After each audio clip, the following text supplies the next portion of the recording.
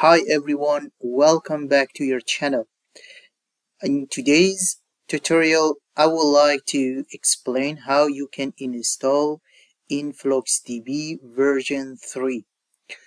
So if you are interested in this topic, please stay with me until end and let's get started. The first topic which I want to highlight here, this is the official website of the InfluxDB. You can just Google it and then InfluxDB and you will find it. Then after you navigate to the InfluxDB website, you will find it this kind of we can say that the page. Just come here, click need to window, then it will navigate you to this page. So this page you will find some new versions for InfluxDB version 3, which some of them are related to cloud, and yeah, that's all. But I'm going to install on my Windows machine, so we will come here, come down, scroll down, then you will find that value. So I'm going to install this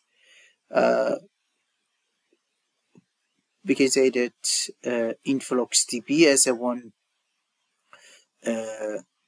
package, zip package, and then let's see how we can do that. Okay, I already installed the package, so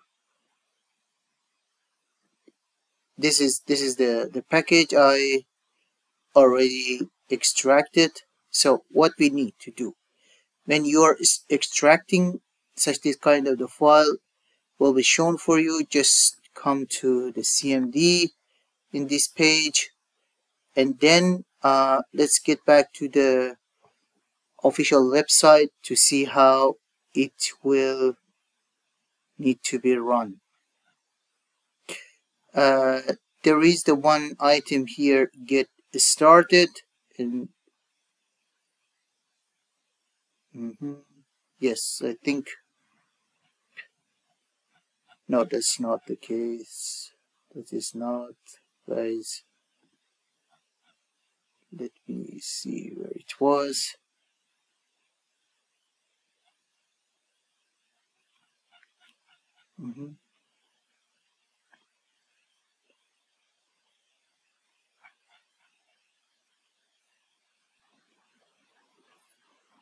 Yeah, okay, I think it was here, setup core, and yeah, that is actually you need to write this command for connecting, or we can say starting your server. And if we scroll up a little bit, here has explained about this command, what we should do for InfluxDB as a server, and what is the meaning of that. And then you have to define the node. This is the node ID that's good for cluster and recognition of the nodes. And then you need to define the object store, whether if you use the file means in local system, and if you want to be in memory, or if you want to be in S3 or Google and Azure. So all these cases can be done. So for my case, I'm going for file because I'm trying to use in the local machine. And then also there is then data directory. If you use this by default, it will create the one folder by default for you and drop this information. But if you have some specific directory, you can define your directory for we can say that item. So I'm going to drop this command, and then let's see how it will start. Okay, let's get back to this part, and you can see I dropped this as a host 01 I have defined here, and object storage file and data directory, same as what they refer.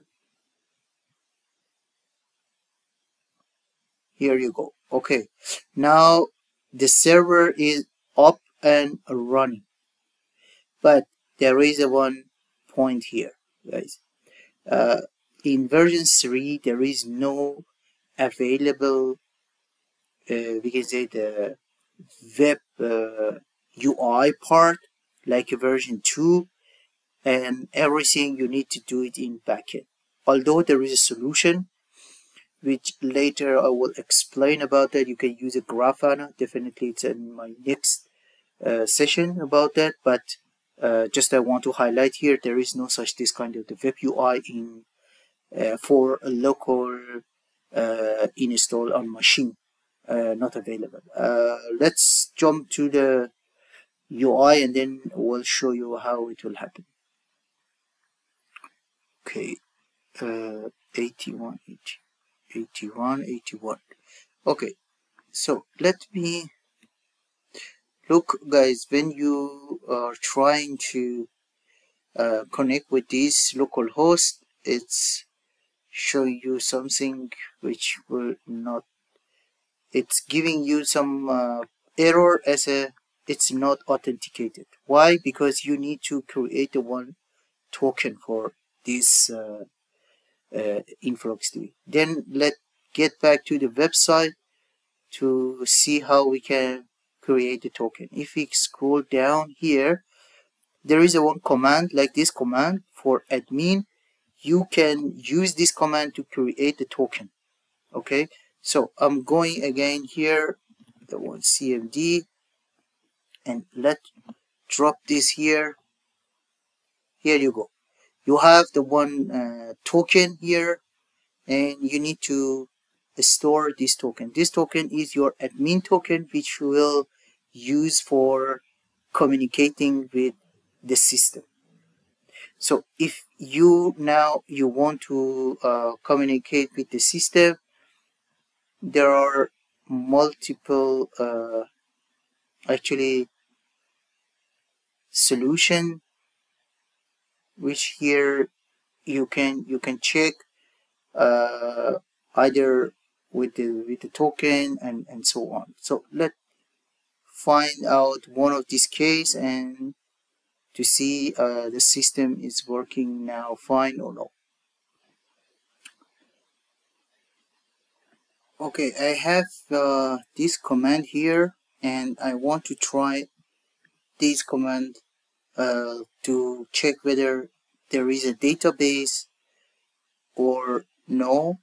So I have the InfluxDB 3 show database, and here is a token. So I have prepared this because I dropped the token here, and then let me copy and paste it here before I have done.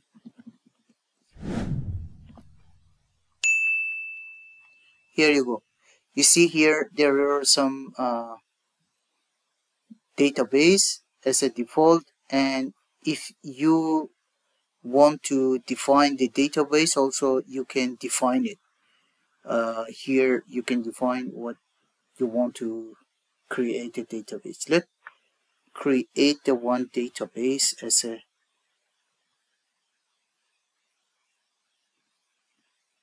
MyDB. I think I need to change the token here. You need to always to give the token to the system when you want to give as a write or read. You need use the token. So InfluxDB3 create database and give it a name, and this is a token. Let's try it. Then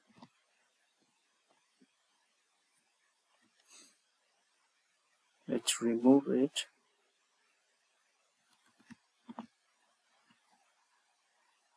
Okay, created successfully. And then again, I want to see, here you go. I have my DB here, and I already created one database at here. So again, this is for creation of the database. And then if you need to write some data, here you can find the information about the write data.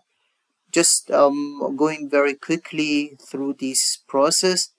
Here you have the table name, you have some tag name and also field, and you need to drop the time stamp. And here as explained about what is, for example, the table name, how is the tag, and also field, which is could be the data as a temperature, humidity, and also for the time stamp. And here there are some example which you need to look at this one and identify. Okay, I already created some sample for myself. Just to let me just change this token. My previous token was here, and here I need to change it. So what I said is InfluxDB as a write. This is my DB, and this is the token which I am doing, and here is a precision for it's for nanosecond, if I'm not mistaken. It was here.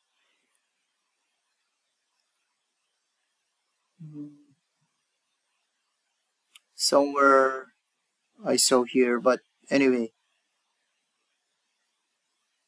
it's about the, this is for the nanosecond, and I just made some look like a weather, location, and also temperature, humidity. And this is you need to write in this format about the daytime. Yeah, this is something. So let's write this data and then check it together. Okay, now is success. And if you want to query the data, again also here explained that how you can query. You know, this is the format for writing the data as a database token, and also accuracy of that. For here, yeah, they mentioned, yeah, here as a query data. Let's see for query. Here mentioned about the InfluxDB query, and you need to mention about the database name, and then you will write down as a select everything from that table, and then also based on the date, time, and so on. So again, for query also you need to write down the token. So token also is required. Let's look at my query. I wrote as a InfluxDB3 query, and this is the host name. You need to write your DB name, and also again the API which is required, token API. Let me change it. And then I just mentioned select everything from weather, which I defined it here, and order by time. Okay, let's go and check it. Here you go. You see, this is the humidity, this is the location, this is the temperature, and this is the time stamp. So I think for now that is okay for writing the data, define the database. And one more important point is that for, we can say that when you are defining the data, where it was, for defining the data. Just I wanted to say when you for the measurement, you just need for the first time to drop that information and then write data. Here for the table you just need to write the table name and the values, and then by default it will trigger this information. It will write into table, so you don't need to define it separately with the separate command. Just with the one the first data which you are pushing into InfluxDB, it will be written into the database. That is all. It is I think the website of InfluxDB is the best reference for make it clear for yourself. Just I try to explain it a little bit how you can install this InfluxDB version 3 and how you can write the data or how you can query. Again, the version 3 has no UI base. You can use a Grafana to get some we can say that dashboard or some UI to get the data as a KPI, which in my next session I will explain about that. So please stay tuned. I will explain in the next session about how you can connect with the InfluxDB version 3 with the Grafana and see the data. Thank you again, and if you have any question, please drop your questions in comment below. Definitely I will take into account and get back to you in right time. And if you think this video was helpful, please don't forget the like button, and also if you didn't subscribe to my channel, please do subscribe and support me. Thank you so much, and see you next one.